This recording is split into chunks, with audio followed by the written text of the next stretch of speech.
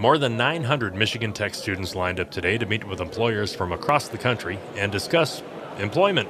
MTU hosted its fall career fair today, offering students the chance to pass out resumes and introduce themselves to 340 potential employers who are looking to hire students majoring in a vast variety of fields. Today we have 340 recruiting organizations, over 1,100 recruiters, and students are here in droves. Here at Michigan Tech, we are a STEM-focused university, so these companies are looking for students in science, technology, engineering, and math. ARCO says that the event helps students to acquire full-time opportunities, co-ops, and internships.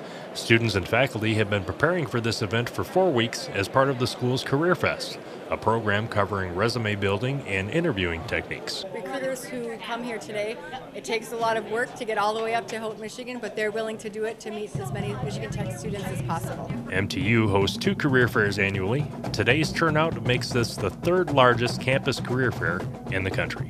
For ABC 10 CW5, I'm Keweenaw Bureau reporter Lee Snitz.